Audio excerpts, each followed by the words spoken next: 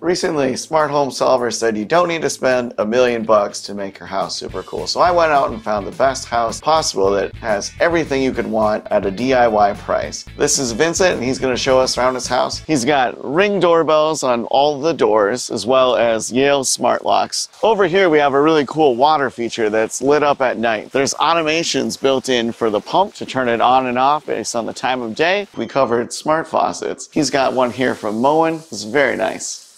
He's primarily using SmartThings, so from here he can control things like the lights, different window fixtures, get weather alerts. So we have a Ring indoor camera here, and that's just to keep track of the kids when they're home after school. We have Show 10 here, also have an Echo Studio. We have an Echo Show 15 on the wall. All the switches are smart Z-Wave switches from Zeus.